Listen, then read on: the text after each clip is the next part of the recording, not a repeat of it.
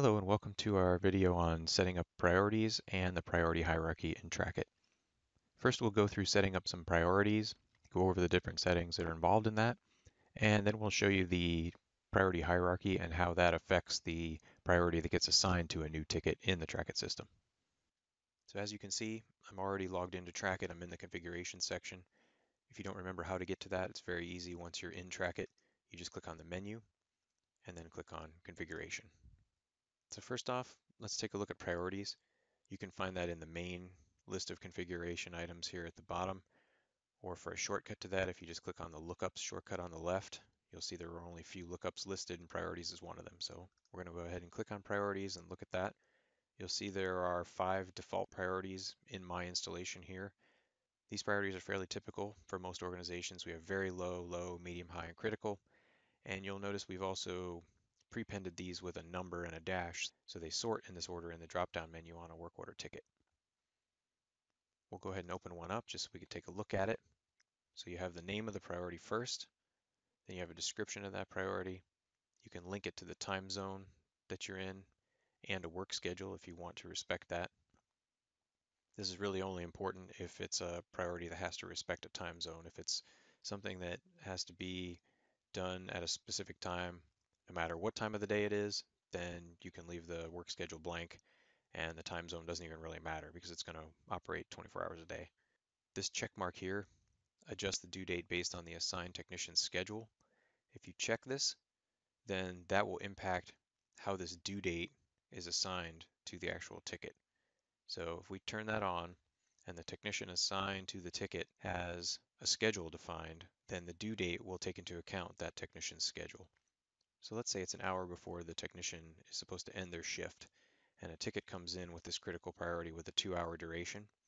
If this box is checked, it would calculate 1 hour on the current shift and then 1 hour into the technician's next shift.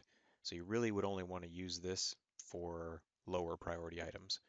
You have an option to mark a priority as inactive if it's something that you want to disable and not allow users to select anymore. So let's take a look at some of these default time settings at the bottom. The expected due duration is how many hours, minutes, and seconds from the time the ticket is logged until the time the due date is set for that ticket that's put in. So if it's 12 noon and somebody puts in a ticket that meets this critical priority, then the due date will be set 2 hours from then or 2 p.m. Expected fixed duration, this field is meant to give the end user requester an idea of when they think the ticket will be fixed or when they think the ticket will be resolved. And expected response is how long from the time the ticket is put in until you're expecting a response from the technician assigned to it. So I'm going to cancel out of this one and select one of the other ones just so you can see another example. So here's one that's very low priority. So you'll see this one has 40 hours. Now it's quite a long time, but that's more typical of a low priority issue. So we'll cancel out of this. So very simple to set up your priorities. So let's go take a look at the priority hierarchy.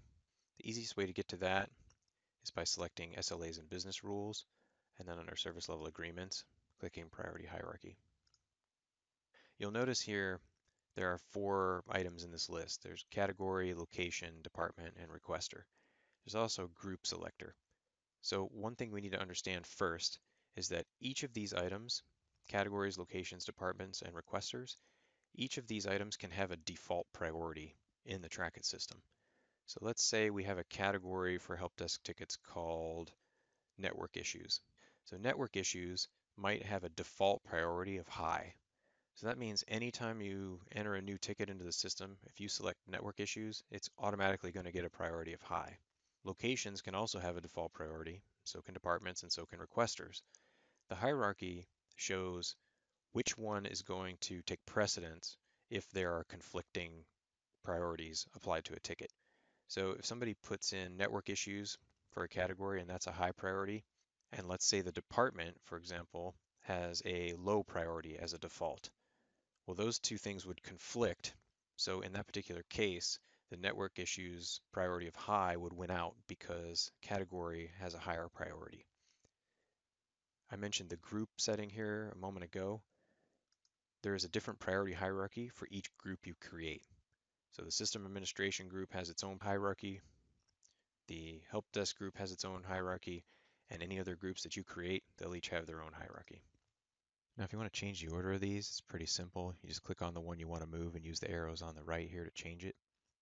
And also keep in mind that these values, when you select a requester or a category or a location, for example, they have to actually have priorities for this hierarchy to actually make any difference. So if you pick a requester that doesn't have a priority and a category that does in a particular ticket, then obviously the priority that's assigned to the category will win out and show up on the ticket. Only in a case where a requester and a category, for example, both have an assigned priority, would this hierarchy come into play. So that is an overview of how priorities are defined in Trackit and how to utilize the priority hierarchy. For more videos in this training series, you can visit our documentation site at docs.bmc.com. If you forget where the documentation is, you can always click the help link in the upper right-hand corner inside Trackit. Some other useful resources are the Trackit community, where you can talk with other Trackit users and support representatives about how to get the most out of your product. You can reach that site at community.trackit.com. You can also reach our technical support directly by visiting support.trackit.com. And for general product information, you can always visit trackit.com. Thank you for watching, and I hope this video has been helpful to you.